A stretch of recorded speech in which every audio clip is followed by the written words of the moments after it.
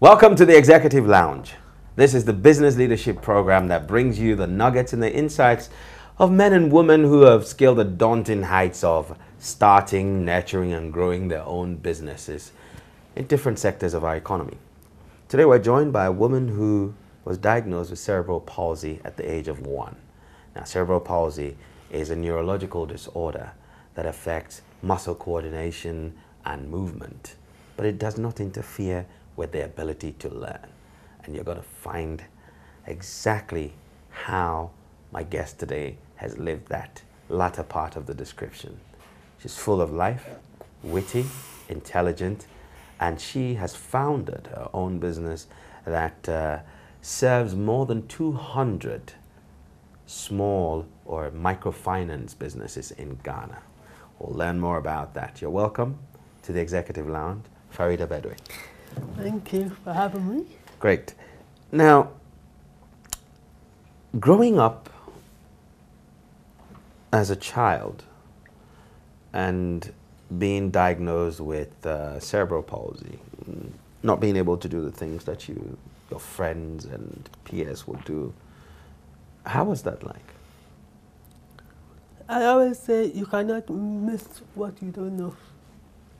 So this has been my life. I mean, I don't know any other life, so I cannot compare it to your life. For instance, the fact that growing up you could run around and do all those things. Mm-hmm. I have never been able to do that. So I have lived my life within the confines of my limitations, physical limitations, that is. Of course, that doesn't mean that I didn't try to break those boundaries, but then some of them just could not be broken. So, yeah.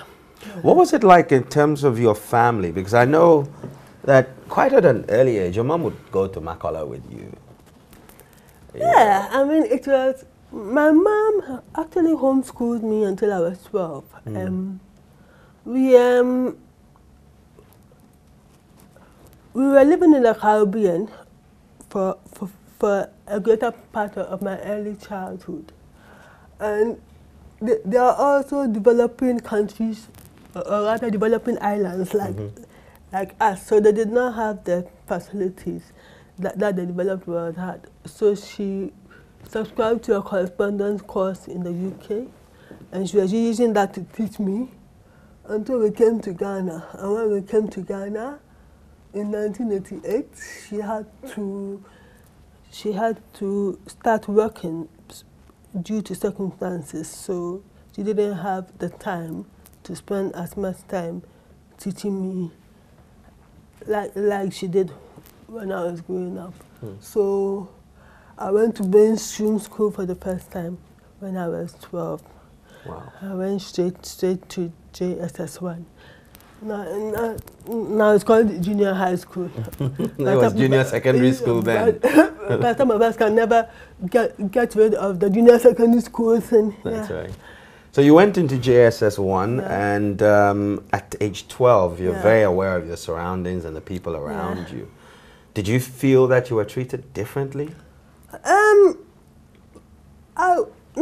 really, because I was put in a school where I was blessed to have very supportive, very helpful friends. I always say that I mean, children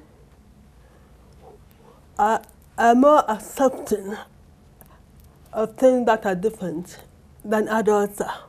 Because I don't know whether it was the fact that they were told to be my friends or what initially, but I remember going into the classroom and you know, those days, I don't know whether it's still the case, but there are two students to one desk, so you have to sit next to somebody. You have to share the desk. And it's like, okay, this is Farida. She cannot walk properly, so you have to help her.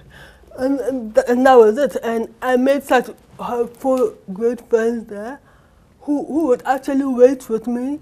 When my mom is late to pick me up from school, they will sit with me and wait until she can't for me before they go home. And this was in Kolegona. Wow. Yeah, Cambridge JSS in Kolegona. That's on the what do you call it? The coast. Yeah. And our school was in an uncompleted building, so I mean it was very Saito. I say it doesn't get more Saito than that, but yeah. No, it was actually a very interesting experience, and I wouldn't give it up for anything, because apart from everything else, it made me realize how privileged I was, because in that setting, most of my classmates were really unprivileged. I mean, they were being beaten because they could not afford to pay extra classes fees, which was next to nothing for me. So then I realized that it's true. All the fingers on the hands are not even, and it really exposed me to the fact that I was better off than most people were. And this was back in the early 90s. Ghana wasn't anywhere near what it is now. I mean, in terms of development and all that. Yeah. Wow, interesting. Now, your family. Yeah. Give us a sense of the family portrait. Who would be in it? Well, growing up, because we were not here, we had a really close-knit nuclear family system. It was just me, my mom, my dad, and my sister. So it was just the four of us. It was when we came to Ghana that I started realizing that, oh, I have grandparents, I have aunties, I have uncles, I have cousins, and the whole extended family thing became more real to me. I mean, over there, it was only my auntie and my cousins in the UK who I knew, and beyond that, I didn't really know any other family like that. As a child, you went through school, blessed with some helpful friends. Has that started any lifelong relationships that you still hold? We kind of grew apart. I mean, after Cambridge, I was only in Cambridge for 1 year, actually, because the government was not paying the landlord, so they sacked us from the school, so we all had to go to different schools. So I went to Canadian Udemy 1 GSS for Form 2 and Form 3. And I wrote the BC there. Then after that, once again, the disability and friendly terrain of our schools in Ghana prevented me from going to senior high school or senior secondary school then. So it was decided that I should go and do a diploma in IT. And so I went to St. Michael Information Technology Center, and I did a diploma in the management of information systems. Everybody in that class had either finished secondary school or university, because it was actually a professional exam. And I was obviously the youngest in the class. And probably the brightest. I wouldn't say that. So I'm sure my classmates looked at me and wondered, what am I doing with them? But then, as it is, the most important thing is to prove yourself. And that changes the people's perception about you. I mean, a lot of my friends and my business partner, he tells me that most of the time he forgets that I have a disability, because he sees me just like anybody else. Then when we go out and we are in public and people are staring at me, then he wonders that, what are they looking at? That before it clicks that I walk differently, or my mannerisms are different. Yeah. Wow. So you went through your MIS course and you had employment. How was it getting a job? Was it a hurdle, or was it easy to be accepted? I was blessed. I mean, I don't know. I got very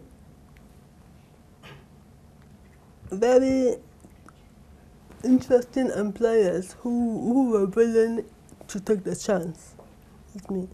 My first job was actually at a Marie Computer. Yeah, they are no longer in existence. That's right. But yeah, I was it belonged to my friend's father. So after I finished my diploma, I was doing my higher diploma at the time, and I said that, okay, I want to get work experience. And so I approached him and I told him that I want a job. He said, okay. So I started working there. I was working in the administration department. So I got, it was actually an eye-opener for me. I had to learn how to deal with clients and all those things. So then after that, I worked there for a year. Then I finished doing my higher diploma. Then, by then, I had gone through the various stages of IT, learned about the various sections, and I had done networking, hardware, all those things.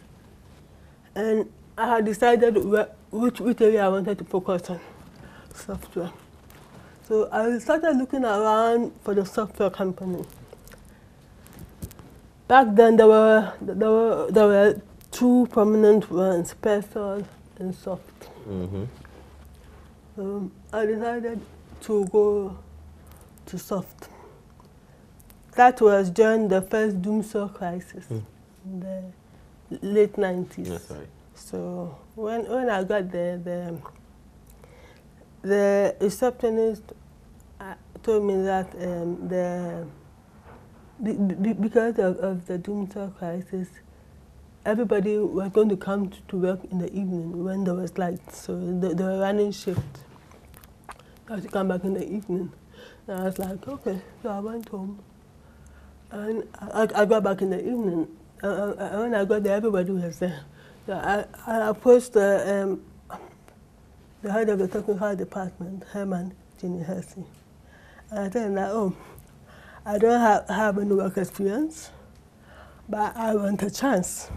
So if you give me the chance, I promise you that you never regret it. He said that, okay, come on board. So he took me to the technical department. It was in a 20 or 40-foot container. He opened the door, full of boys. I was like, oh my God, what have I gotten myself into? I was 18 at the time. I mean, I have never been exposed to so many boys at a time. But then I told myself that, look, this is what you want to do. You have to find a way to work with the boys. So that's how I started my career in software development. Yeah. Okay, that's interesting. And late 90s, you would have worked with people like Rubel. Yeah, Rubel. Very boisterous environment. Exactly. How did you cope? I became one of them. So you adapted pretty much quickly. Exactly. That was the only way to deal with them. Because if not, I would have died from teasing. Because I was teased. Wow. In the end, I became even worse than them when it came to teasing. Yeah. Wow. Yeah. So in all of these, you know, you said something very profound, that this is the life you've known. But there's a certain proactiveness about you. You talked about how you approached your friend's father. You went to Soft yourself. How did you, was there something in your upbringing that you could point to that gave you that as a strength? Well, I think it was my mom who basically just always said that life is like a deck of cards. You have to make the best out of the hand you're dealt. And she did not know anything about raising a child with a disability or anything. But then when she had me, she quickly learned how to do it. And she did a marvelous job. And people always ask me, was she a trained teacher? And I say, no, she just learned as we went along. And that is it. You have to find a way of dealing with the circumstances. You have to find a way of making the best out of your life. And I always said to myself, what, at the end of the day, what do I have to lose? I mean, if I approach them and they say no, at least I tried. No never killed anybody. True. We are too afraid of rejection that we don't take certain chances in life. But if you have the perception that at least you tried, I mean, What's the worst you go back with a sense of fulfillment that you did not miss out on an opportunity or anything. So in the end, the opportunities you really miss are the ones that you never took. Yes. Absolutely. We're going to take a break, and when we come back, we'll find out more about Farida's life and work. More importantly, how she went down the road of co-founding her own business and starting or creating a platform, a cloud-based platform that over 200 microfinance companies are utilizing today. This is the Executive Lounge with me, Inshirado. We'll be back.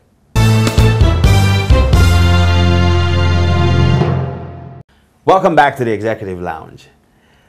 With me today is Farida Bedwei. She's a co-founder of Logicel, a software company that's providing financial technology platform for microfinance companies in Ghana. Now, Farida, how did you come to the point where you've developed this cloud-based platform for microfinance companies? It came out of boredom, actually. I was working in the mobile VAS services industry for a while. I worked with Rankard Solutions for about 9 years. Then after a while, I said I'm a bit bored, so let me move to the fintech industry. And when I moved there, I realized that there's no software that adequately fits the needs of the microfinance industry. The ones that were available back then were brought in from India and Kenya and other places like that. And it did not necessarily fit our peculiar needs in Ghana, so to speak. And I looked at the processes and I said, let me just try my hand and see whether I can do something with it. So that's how Logicel started. I co-founded it with Derek Denchi. I had the business, I had the technical know-how. He knew about the industry, so it was a good mix. And we started with then we got a partnership with the Association of Microfinance Companies in Ghana to be the preferred software for their members. So within a year, we were able to sign on about 50 microfinance companies while we were building it. Of course, a good software, you never finish building it. It's always evolving. But for the first 3 years, we were taking input from our clients to build it. So while they were using it, they were coming up with various new features or various issues that they wanted fixed or resolved and all those things. And I think it made them feel as if they were a part of the whole process.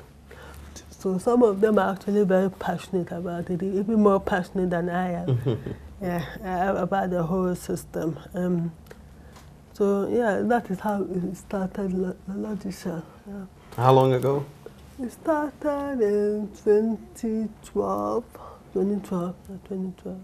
And currently you're serving more than 200 microfinance companies. Yeah. What's the biggest hurdle in interfacing technology and financial services in Ghana? I would say it's mainly the fact that there are no strict rules. So everybody has their own way of doing things. So we had to lay it down. We had to come up with a standard based on what majority were doing, and some of them who had their own other ways of doing things, we told them that look, we cannot add this to our system, because if there was a strict guideline, it would have been easier for us, because then we can model our system according to those guidelines. But back then, the industry wasn't really being regulated. The central bank came in with their reports, so we built their report into the system for them. So I think that brought up a bit of regulation into the whole thing, because you knew that these were the requirements from the central bank, so that it's easier to build a system based on those requirements and all that. So yeah, that has been one of the major hurdles that we have gone through. Another hurdle is getting competent, good, loyal staff. Competent, good, loyal staff. Yes. It's a challenge finding them. Yeah, it is a challenge finding them, especially in this part of the world where developers are a real hot commodity. So as soon as they get a better offer, they just leave, and everybody is looking for them. So I mean, that has been a major challenge for most of the software houses in this country. Because obviously we will not be able to pay them what they are paying them in the States or whatever. Some of them have even left and gone to the States because they got a better offer there. But in your, let me just digress a little bit, in your own personal experience over the time that you spent at Rankard and at Soft, and in this period the software space was evolving, so there were new offers and new opportunities elsewhere, but you stuck to these businesses. What about you made you stay? Well, for me it was loyalty as well as interest, but I think it was largely loyalty, because I was like, these people gave me a chance, so I have to work for them for a while. I stayed at Soft for 3 years, Rankard for a total of 9 years. Then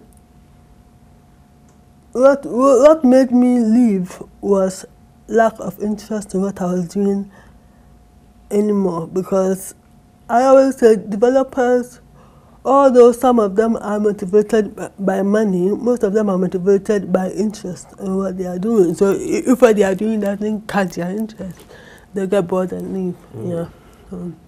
So in terms of the people that you've been able to retain and select, what do you look for beyond just their ability to code or I look for their interest, at their interest level in what we are doing. I look at their passion for what we are doing, because although we are not a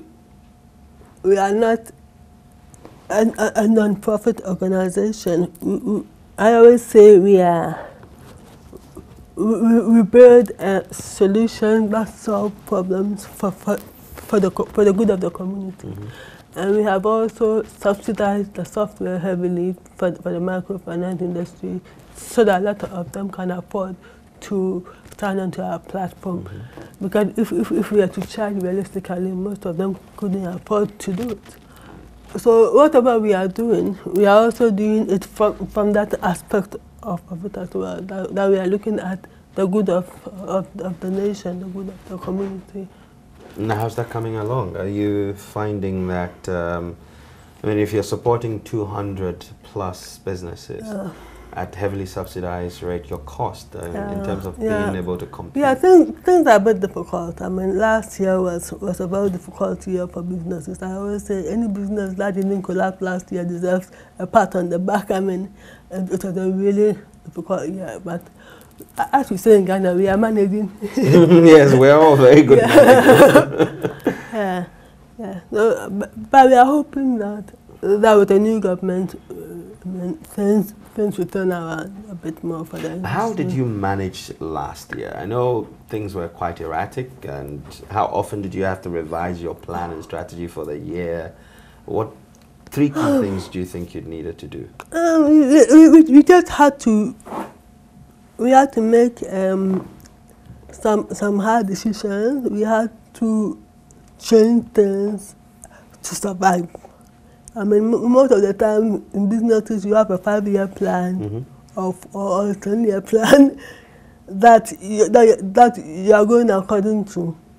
But then when you have to survive, you have to survive. And during that period, you have to put those plans aside and do what needs to be done to keep the business going. And that is what we did. And that is what all businesses had to do last year. Because the way the dollar went up, the way the price of fuel went up, and all those things. And we had Doomso as well. I mean, so for the past 2 years, we have been living hand to mouth, literally. Last year was challenging, granted. You stuck through it. You had to adapt. But there's a certain element in all the businesses that prevailed at the end of the year, which had to do with the manpower, with the people, the culture that kept them together. Yeah. How did you manage yours? What kind of culture do you have that made it possible for the people to stick by the vision? Well, a lot is we try as much as possible to let the staff feel as if they are part of the whole decision-making process. To the extent that, I mean, even when we are making decisions that on a number of circumstances, top-level management should be making, we try and involve them in it. So they feel as if they are part of the company. And I think that is what has helped us a lot retain some staff, because we have about 2 or 3 people who have been with us since we started the company, and they are still with us. Yeah. Now, you talked about finding good, competent, loyal people. Okay, so let's talk about competence. The industry is growing, and what do you look for in terms of the competence? Do we have the capacity as a nation to provide the level of competence in terms of what we're churning out of our education system to deliver for now and the future? That is the big problem I have, because I mean there are certain what is churned out of our educational system that is largely very theoretical. So when you put them in front of when you put them in the work environment and you give them a business problem to solve, and the parameters change a little, they're a bit lost. So you have to spend about 3 to 4 months or even 6 months training them, getting them to the point where they can be productive. By the time you go through that, maybe 6 months later, somebody plucks them out of your hand. Yeah. I'm like, okay, the educational sector should come to us and ask us, what do we need? What attributes do we want from our employees? What should they teach them in the universities? So that we can tell them what we want, because if not, we are going to have a high level we are going to continue having this high level of unemployment, and we are going to have jobs available that they cannot fill, because that is a problem that some of us are having these days. So it's quite possible that in the software space, we actually don't have unemployment. The jobs are available, but we don't have the manpower to fill them. Yeah. So are you ever at a point where you're considering outsourcing work? That is one thing that I don't want to do. But has that ever become almost the best option to take under certain circumstances? I've been resisting it for a long time, because I don't want it to be that somebody will come and say that we are where we are because we had foreign talent. I believe that in Ghana we have the talent to be able to deliver, and as well as compete on the international market. But as soon as, because it's like when we talk to potential investors and we tell them that we develop the system locally, they don't believe it, because it's like, I mean, how could you guys have developed this big system locally and that does all these things? But yeah, so as soon as you bring in foreign talent, it just takes the whole thing out of your hands, and then they attribute it to that person and all that. But I mean, the bottom line is the business has to survive. Okay. So if that is a decision we have to make it survive, it will be very painful, but then we have to do what needs to be done to make the business survive. But I guess for you, if there's a better coordination or alignment between academia and the business space, then we could fix that. Yeah, Ashesi is one of the best universities when it comes to turning out software and IT personnel. So I like to recruit for them, but then because they are one of the best, they are in very high demand. It's very difficult to get them as well. Yeah. So an alignment of academia and industry holds the key to ensuring that we fix this gap so Farida can keep her business here and employ local talent. We're going to take another break, and when we come back, we're going to learn about Farida's very giving side and also the future of Logicel, as well as the software development space in Ghana. Stay tuned. This is the Executive Lounge. We'll be back.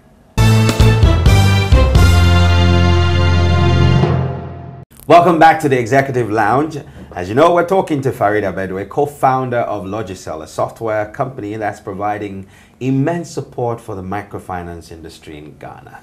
Farida, in 10 years, where do you see Logicel? Well, we hope to be able to scale up and move to other African countries, providing our cloud-based banking software known as Bedwei for the microfinance companies across Africa. Microfinance is everywhere, and I mean it is even in certain parts of Europe. Yeah. So the most important thing is to get the various peculiar needs of the various countries and try and build it into the system so that it can easily scale up to meet the needs of other industries within the continent. What must happen in our own ecosystem to see that dream achieved? Well, we need a lot of funding. We need a lot of logistical help because it's very difficult to run a business in this part of the world, especially a software business, where the intellectual property is the only asset that you have, because I mean it's the only real asset you have, because unlike factories and things where they have the equipment, they can go for loans with that as a collateral. In our industry, it's very difficult to get a loan from the bank because you don't have fixed assets of high value. How do you juxtapose or you know, put that the Ghanaian situation and what pertains in Silicon Valley side by side? Yeah. How will we have to what do we have to do to get there? Yeah, in Silicon Valley, you have venture capitalists and investors willing to take the risk in your business, to the extent that I mean they can invest in you and not expect return for the next 5-10 years. But most of the investors in Ghana are short term, and it's very difficult to turn over that money, especially when you are using it to build a product and you are not using it for anything that is tangible. In terms of tangible, I mean something that you can see and touch. It's very difficult to convince them to give you that money. So I'm hoping that as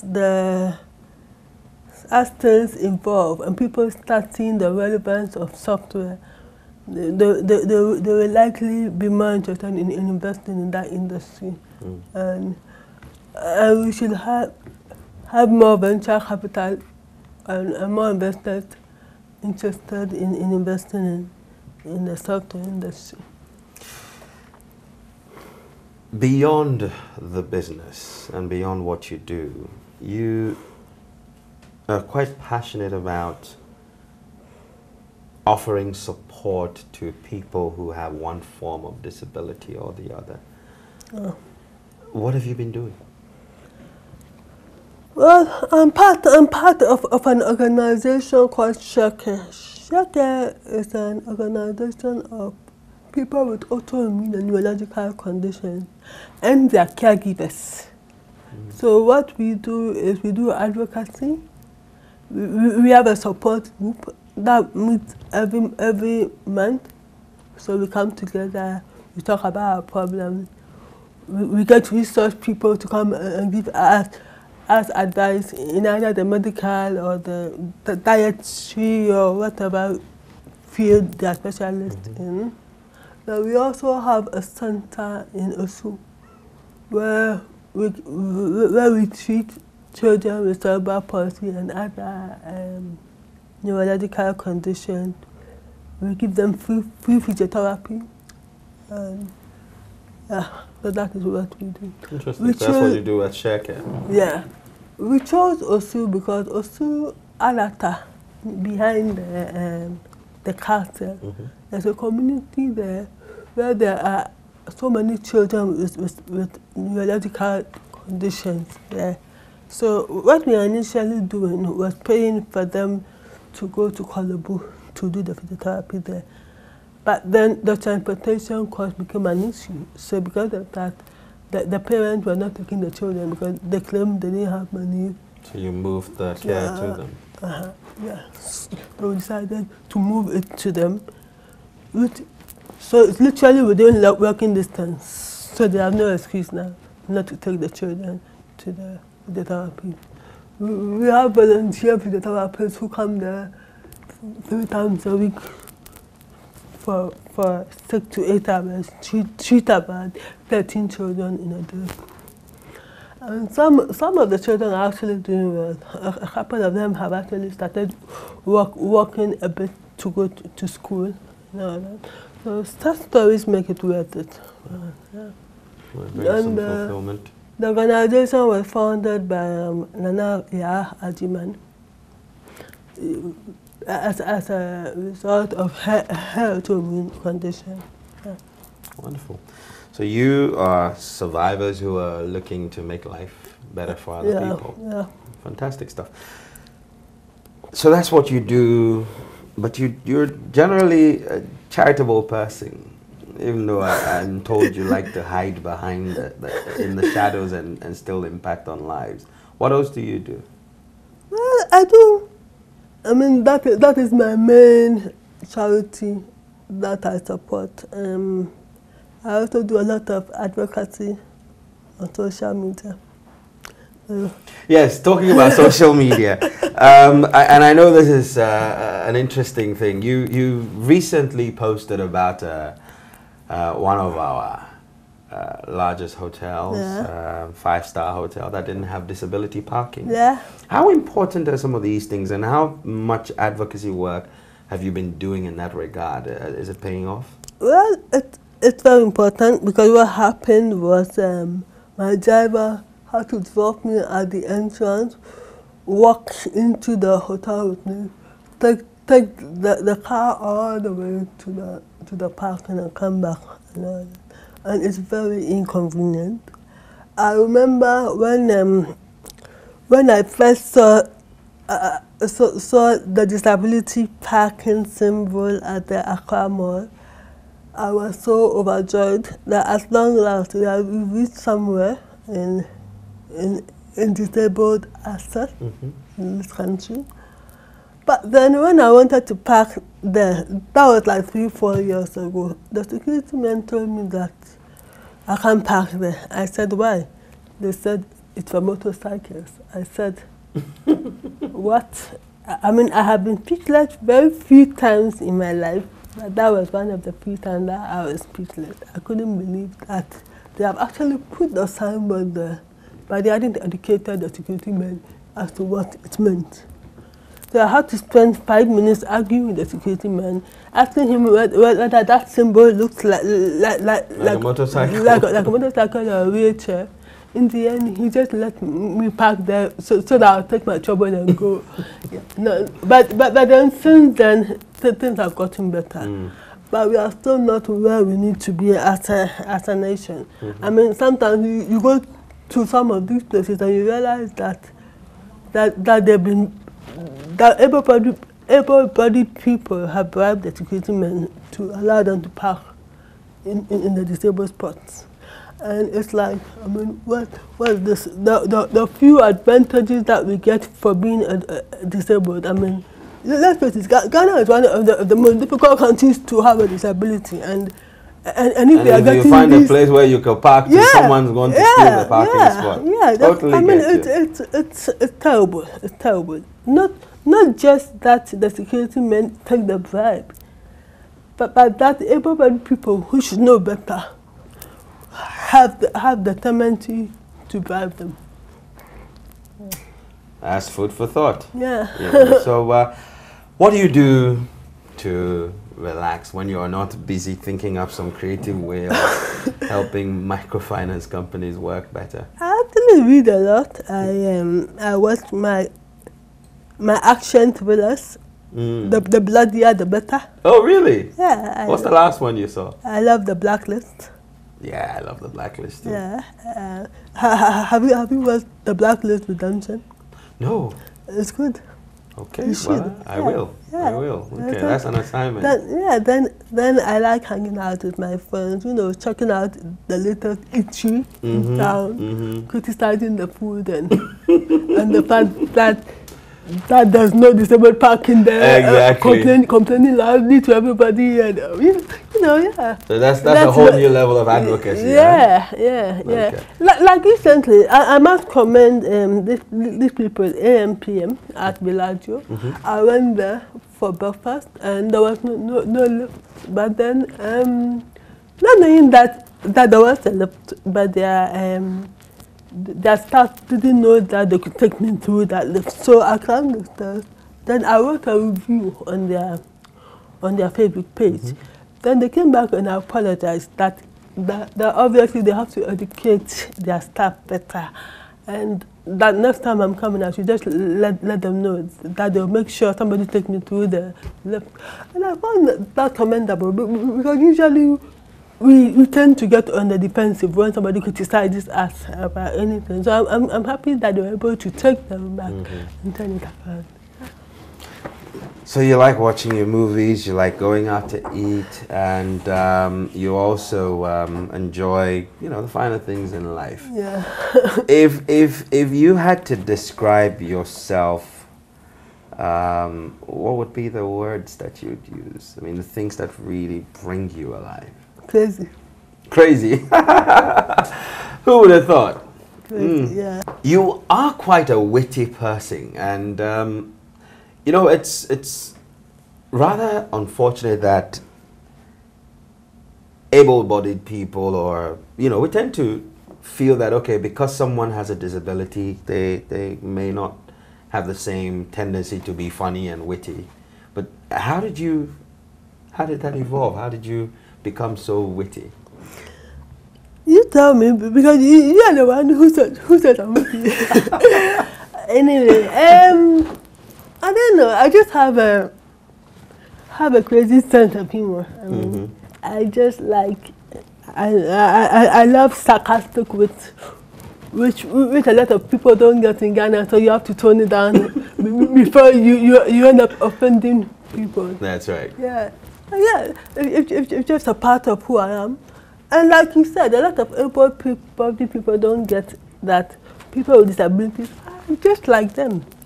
We have the same desires, we have the same, the same needs, the same wants that you guys have. I mean, it's just that there's a part of us that doesn't work properly.